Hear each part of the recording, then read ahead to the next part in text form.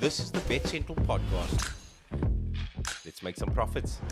Hello and welcome to the Bet Central podcast powered by Kaizer.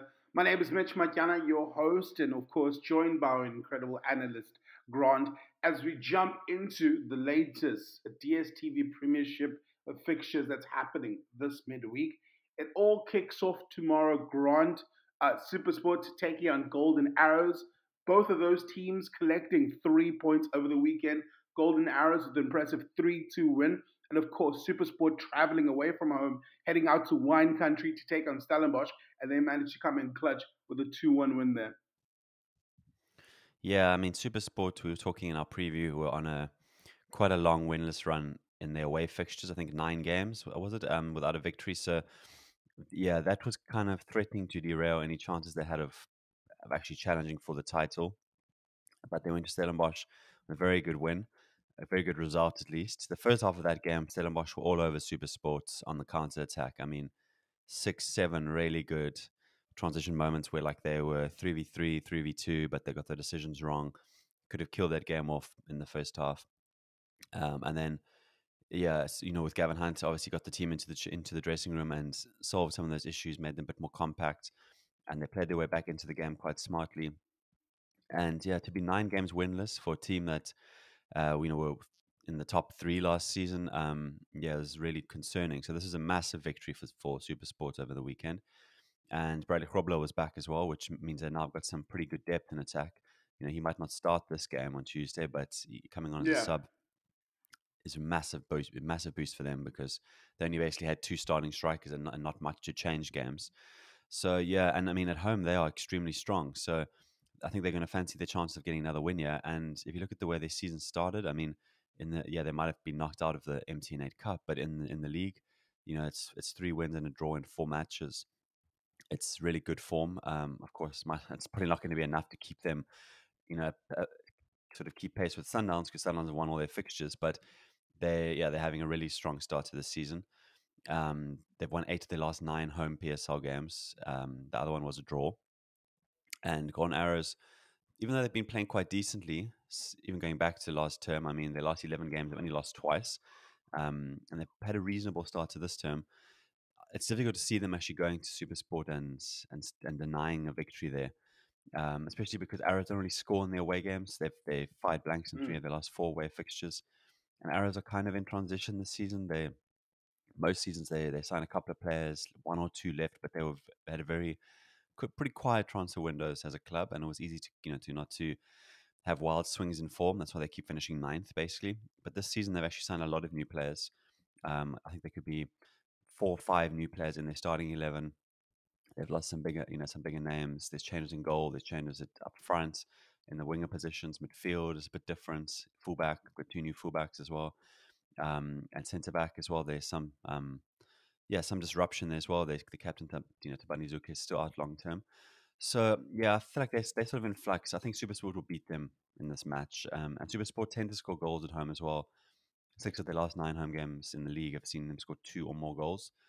And then with Grobler back, they give more threat late in the games as well. So it's hard to look past a Supersport win. I think I'll just back that, and then you can go for Supersport win with with more than 1.5 goals as a team as another option. I think they scored 2+ goals or a clean sheet with Arrows not really firing much on the road in terms of scoring. Even though Arrows got a good win this weekend, I thought they might draw with Polokwane when I tipped the game, but they got a really good victory at home, and yeah, there was much needed 3 points. But I think on their travels they'll lose to Supersport this game. I'm definitely going to back Gavin Hunt's team to win and stay in the top 2 vague title race that they might be in for the first 10 or so rounds until Sundowns really pull away. Let's move on over to the next fixture. I think both of these teams had a slow start. That's, of course, Orlando Pirates. They're going to be playing host to Cape Town City coming tomorrow evening. Yes, this should be an exciting game. I mean, Pirates have been playing the CAF Champions League prelim rounds. They had to go to Comores, and then they played the return fixture as well against Jabal Club, and a 4-0 win on aggregates. Probably slightly tighter than I expected it. I thought they might win by 2 or 3 goals away and 4 or 5 goals at home. Doesn't really matter. Zakila Lepas is scoring goals just for fun. I mean, he's got 8 this season, I think, if I'm not mistaken, already, which is really impressive. Um, and yeah, they've had a slightly mixed start in the league. You wouldn't say it's been as good as they expected. They drew 1-1 at Chipper United, and they lost at Stellenbosch in the opening match. But yeah, I think they've got a good thing going. That opening game, I think you can explain it. They played Dion Hott as a left back, and they just let themselves open. Hopefully, nothing silly like that in this game. And yeah, Cape Town City's form. I mean, they won their first two matches of the season, but they've lost now. They've lost three in a row now, and the issue is them putting the ball in the net. Basically, I mean, last season they were so reliant on Kanisa Meyer. He hasn't scored yet this season, and maybe a slight crisis of confidence, or maybe he's feeling a bit of the pressure of being having a slightly higher profile now, having won the Golden Boot. But he's played wide and he's played as number 9, and he hasn't really had much impact on the games. So I think that's a bit of a concern. I mean, City have been playing better than their results maybe say. That Chiefs game was tight. They probably could have had a draw in 90 minutes, taking that extra time. And the Sekakuna game, they conceded early and couldn't Yeah. find a way through them. But they played okay. They had some decent chances. But yeah, it's just scoring goals right now. So getting Maya on the score sheet, getting Kutamela back, back to fitness after his sort of inactivity at Sundowns, then I think they'll be in decent shape. And of course, Kutamela is facing his former club as well. But having said that, if you look at the sort of the form guide, Pirates are very strong at home. They won 8 of their last 10 home fixtures with 2 draws. They've scored 15 goals in their last 4 matches at home. And City, of course, as we said, have lost 3 games on the bounce, failed to score in their last 2. So it feels like Pirates will probably win based on all those stats and the trends. I'd say probably Pirates will win, and might not be by a big margin, maybe by a 1 goal margin. But I think they have too much for City right now. City are kind of trying to find their right balance to their team, integrate their new Yeah. signings. So I fancy Pirates. I think they're playing good football at the moment. The new signings are actually settling in really well. And Lapasa he's kind of made Jukomanja a bit of a distant memory because of how freely he's scoring, which is nice for him. He's doesn't always do a lot within games. He works hard, but not that doesn't necessarily get a lot of touches. But if there's chances, he's just in the box. He's a poacher. So yeah, maybe he'll score again, and a Pirates win. I see in this game. All right, let's jump into Wednesday's games. It starts off with Polokwane City as they host Mamelodi Sundowns. As you know, Sundowns 5 for 5 so far in the DSTV Premiership. Polokwane City 2 wins, 2 draws. It looks like Sundowns is going to lick 3 points either way in this one. Yeah, it does feel that way. I mean, Polokwane have had a good start. They've always had the 2 home victories, and they beat Stellenbosch. They caught Stellenbosch on a good day because they played Stellies after they'd beaten Pirates and caught them a bit cold in the first half, a bit complacent, and took full advantage. They beat Cape Town Spurs as well, which is a good result against a relegation rival. And this weekend they lost 3-2 to at Golden Arrows. They 1 up, then they were 3-1 down. So they weren't strongly in that match. Once they were 3-1 down, they pulled a goal back, but it wasn't enough to maybe really knock down the door and get a draw. But they're doing decently. They're quite an open team. They commit quite a lot of men forward. They're not parking the bus or anything, but maybe a bit like not very compact. They leave a lot of players up front, and if they have defenders Yeah. defending and attackers attacking. So, I mean, Sundowns are the worst team to play if you a team like that, because if there's any space between your lines, they will revel.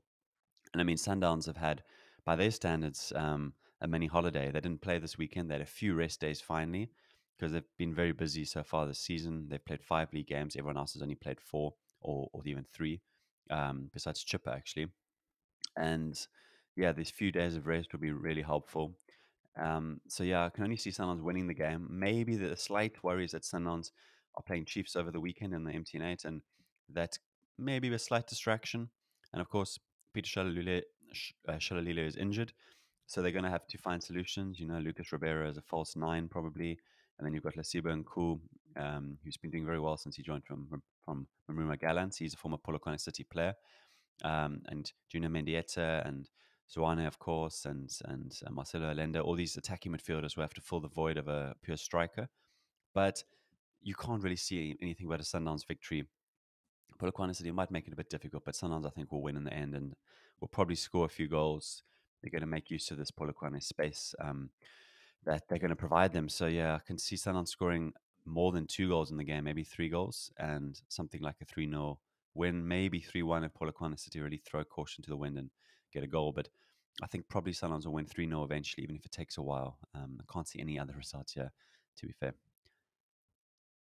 Stellenbosch play host to Kaizer Chiefs. Massive bounce bang for my team after the TS result, beating Golden Arrows 3-0. And now they'll be going against Stellenbosch. I mean, you mentioned already, MTN 8 will be the focus for this weekend. So these games might get a little bit tricky. What do you make of this one, Mm. Stellenbosch and Kaizer Chiefs?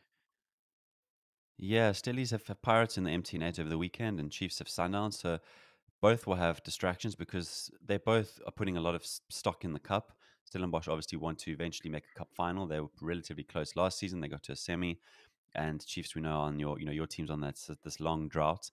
So there'll be an eye on that semi final. I actually think Chiefs might be better off in this game, rotating a little bit, so they have a few fresh legs for the weekend, and also make themselves slightly harder to analyze for Sundowns. If they play exactly the same lineup from their weekend victory, then I think Sundowns will have a pretty good idea of what to expect. There won't be a lot of surprises, so I think it might be wise to make a couple of changes there and there. Well, without disrupting the team, they do need results. One win is not going to keep the pressure off Nseki's back.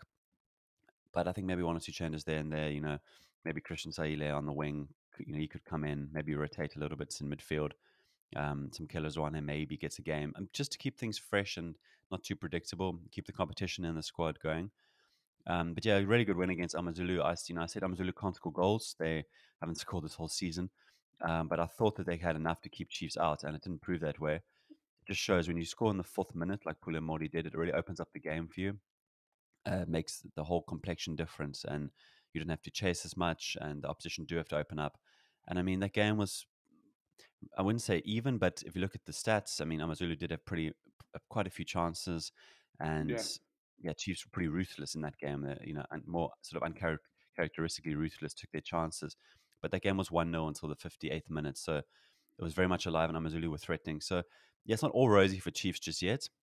And it's a really tough game at Stellenbosch. Stellies win most of their home fixtures.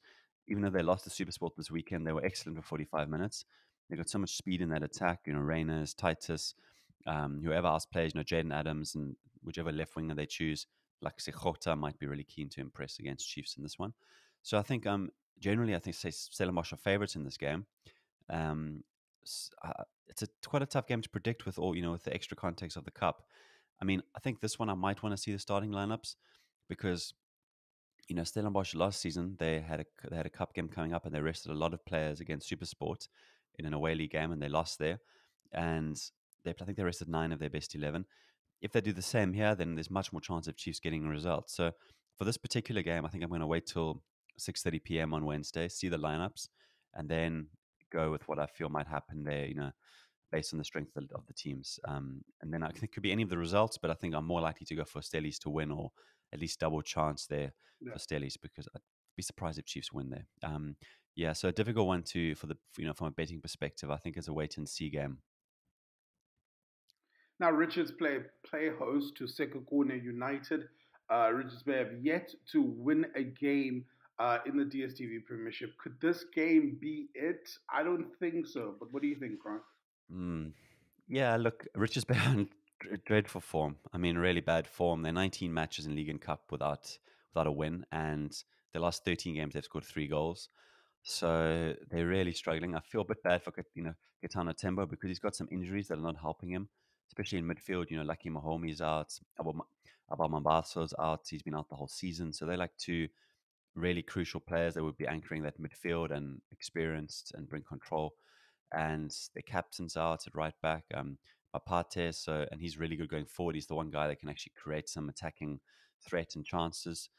Um, and even up top, they signed him Gomazulu from Stellies, but he said, the coach says that deal isn't completely sort of ratified. He hasn't got his card yet, basically. So that's another option they've lost in the forward area. So yeah, they're in really poor form, and generally, Sekhukhune would have been a good game for them because Sekhukhune Yeah. were so poor on the road last season. They were great at home, but they were terrible in their away games. But this season, Brandon Trudeau's they've won their last 2 away fixtures, so he's clearly solved something there. They went to obviously Cape Town City and won. And before that, they also won at Cape Town Spurs. And yeah, they're both games in Cape Town, and victory just from Cape Town, maybe a bit more motivated. But I think they can go to Richards Bay and get at least something, if not win the game. I'd be surprised if this is the game Richards Bay finally get a victory. They've been waiting since January, so of course the law of averages say at some point they'll get a win. But I like the Sekakuna team. They're really solid. They're good at the Yeah. back. They've got speed up in attack, and I think they'll win 1-0 if I had to go for a scoreline or prediction of how I see it going. As a 1-0 Sekakuna win. On a betting front, I'd probably back them to keep a clean sheet. It's slightly safer. Might be 0-0, and Richards Bay just don't score, so it seems it's a pretty safe bet. Yeah, I just don't see the Natal Rich Boys ending their streak in this one. And then, of course, Swallows play host to Cape Town Spurs. The newly promoted side have not had it easy in the league. They've yet to register a win. Swallows are also looking to collect 3 points. They've only had one win this season so far. Yeah, it's looking quite tricky for Cape Town Spurs, Grant. But to be honest with you, I think Swallows might just get 3 points in this one. Yeah, look, Swallows got that very fortunate victory against Kakuna in their last game with the 93rd, I think, minute goal, the own goal from the keeper where he was pushed into the net, basically. And I mean, that's a huge relief for Compella. He won't, in a week or two, or even now, he probably won't care too much about how it came. It's just being high up the log. They're only 12th, but those extra 2 points have made a huge difference to them. And I think it just gives them a bit of breathing room as they build kind of a new team. Andile Jali still suspended in this game after his red card against Sundowns. Not necessarily sure that's a bad thing. You probably need some time to actually get fit on the training grounds, and they have cover there. They've got Palani and Mtetwa, and they've got decent midfielders. So they don't think they'll be too hampered by that. But as you say, Cape Town Spurs, predictably, as we said at the start of the season, they haven't gone into the window and strengthened their side nearly enough. They've done kind of what Luton have done in the Premier League. A couple of signings there and there. Them guys that can kind of maybe squeeze into the 11, but aren't bona Yeah, fide Premier League players that, can bring real quality to the squad. So they're struggling to score goals. They've netted once in 4 games. Most of their games this season, I think, are going to be, their defeats will be like 1-goal margins and defeats 2-0. And Swallows is going to be a tough away fixture for them. I don't see them getting points in this game. And then they have Pirates at home next. So, I mean, they kind of need to take a draw in this game in the rot. And then if they lose to Pirates, at least they have something on the board, because they yeah. could quite easily be played 6, lost 6. And it's very hard to come back from that. So we saw with Maruma Gallants last season, even a really strong run of form in the second half of the season just makes it just too much work to do. 6 games in the PSL is 20% of the season. It's not like in a 38-game league. So I'm really worried about them. They don't have players who can score goals. They don't have pace at the back. They don't have much athleticism in midfield. So a Swallows win looks pretty banker here. The only thing I'd say is Swallows been a little bit disjointed in their setup. 2 number 9s, pure number 9s playing together doesn't really work that well. Malinga and Mabasa. Yeah. They need someone to link things. So maybe they'll struggle to score and Spurs could get a 0-0 draw. That's probably the best that you can hope for as a Cape Town Spurs fan. But I think I lean towards Swallows winning this one, maybe with a clean sheet as well. Now, Chipper will be playing host Royal M. Chipper United, the other team that's only played 5 games, but only one win in that 5. Royal AM will look to at least climb up the table. They only find themselves in 13th place with their recent win coming now. Grant, how do you find this game on a betting front? How would you go about it? Yeah, it's a tough one to figure out. Chip was a solid, consistent team. There's not a big swing in their performance levels from week to week. Their coach might say they go head to head with opponents, but they're a solid team. They're strong defensively, very experienced backline with Shabalala and Peterson there, and they've got 2 defensive midfielders usually most games. So they're a hard team to break down. Very, very good win for them against Cape Town Spurs away. It just shows it changes the complexion of their season. If they'd drawn that game, then they've got a bunch of draws, and especially if it was 0-0, there'd be a lot more question marks. It gives so much breathing room to the coach. He's not going to be like one game from the sack like Chipper game is always like Chipper coaches always feel. He's got a little bit of breathing room, maybe a few games, credit in the bank now. Ronaldo Marman scored, who was very good last season, got quite a few assists for them, and he's joined permanently now from Pirates. So yeah, even without a proper striker, they're doing okay. I think clean sheets are going to be the name of the game for them in this fixture as well, and through the whole season probably. And Royal AM, we know they don't score a lot of goals. They're not particularly strong on their travels, but yeah, credit to them. They got a very good win on Sunday against TS Galaxy. I fancied that game to be low scoring. I thought possibly under 1.5 could be a safe bet, but I was leaning more towards Galaxy getting the win, so I didn't quite call that one correctly. And yeah, second half goal from Thabo Matlaba. But John Maduka's playing loads of players from their Diski side, which you should do if you've got a transfer ban. Try and freshen up the team with some Yeah. younger options, fresh legs, and they've still got a decent amount of experience, especially up front. They've got options there. Sarah, Machupu, Hamodine, very experienced players. And then they've got Spiwetele in midfield, who's he's got 2 goals this season already, like a young attacking winger, very nice finishes as well. So yeah, maybe as the season goes on with good coaching, Maduka's clearly a good coach. The famous Maduka ball. If he coaches these younger players and bloods them nicely instead of playing some of the older legs they had last season, like Palani and Nascimento and stuff, they could eventually have a good side. But I think in this game, Chippa are, favourites at home, but I think it's more likely to be a low-scoring affair. I think I'd stick to under 1.5 goals bet. At least if it's 0-0 or Chippa win 1-0, you covered. I'm not really brave enough to go to back Chippa to win a second game in a row, even though my Milas got 4 wins in a row for Chippa last season when he was in charge. I'd just be surprised if they go on a streak of wins again. So under 1.5 is how I'd probably go on the betting front. And to wrap up our midweek action, AmaZulu taking on TS Galaxy. Both teams find themselves losing this past weekend. Which one do you see is most likely to bounce back? Sure. I mean, I think TS Galaxy are more likely to bounce back because they've pretty much always done that. So they've had a few streaks without wins in the last 12 months, but not very many streaks of double defeats in a row.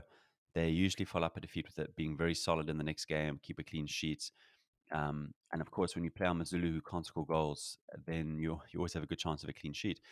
I mean, AmaZulu this weekend against Chiefs in a slightly more open game against a more attacking opponent, they actually created some chances for once, but yeah, they as I keep saying, they haven't got enough quality on the flanks. Wade Uester, he's played a lot of his football as a fullback in the last 3 seasons, and he's playing kind of as like a right winger / right back, kind of a defensive winger. Moremi on the other side, he's not experienced. He come from the Diski side about a year, 18 months ago, started featuring. They don't have enough goals in their team. They've basically got 6 Yeah. defensive players in their starting 11, and then they've got a lot of strikers. And Tuli played this weekend instead of Quem. Let Swallows on the bench. He hasn't really, hit the ground running since he joined. And Sedi Dion, who was doing well for them, he's out for I think 3 months. So their attacks, but I don't know, disjointed. They've got good options, but they don't really link up all together, and there's no clear number one there. Yeah. So a bit of a tough game. I mean, AmaZulu's recruitment's just been their biggest problem for years. I feel bad for their coach because if you look at the season so far, it's played 4, 3 draws, 0 goals scored. Pressure will start building on him, especially if they don't get a victory at home. Yeah, home games always crank up the pressure on you. So I think it's set up for TS Galaxy to go there and really frustrate them, be solid and steady and streetwise with all the older players, and yeah, just maybe cause an upset. I'll probably go again for under 1.5 goals here. Galaxy's games had a lot of those last season, and so do AmaZulu's games. And at least it covers me a bit if AmaZulu come to life and win 1-0. Off TS Galaxy cause an upset. Well, not really an upset, but if they get a 1-0 victory in KZN, then yeah, I'm covered for 3 scorelines. So that's probably how I'd go. But yeah, the broader conversation is AmaZulu's disappointing recruitment over maybe the last 4 transfer windows since Benny McCarthy left, and then how coaches have kind of been scapegoated for the. I mean, of course, they're responsible for results, but they haven't quite been given the right tools by the club. So that's kind of the bigger conversation, and they need results soon, or otherwise the new coach will get some pressure. So under 1.5 goals, that's my call for this game. Yeah. Well, there we go. That's how we wrap things up. PSL action coming thick and fast. Let us know how you'll be going about it in terms of betting by simply tagging us at BetCoza. I've been Mitch Makwena, that's been Grant. We'll see you again. Cheers.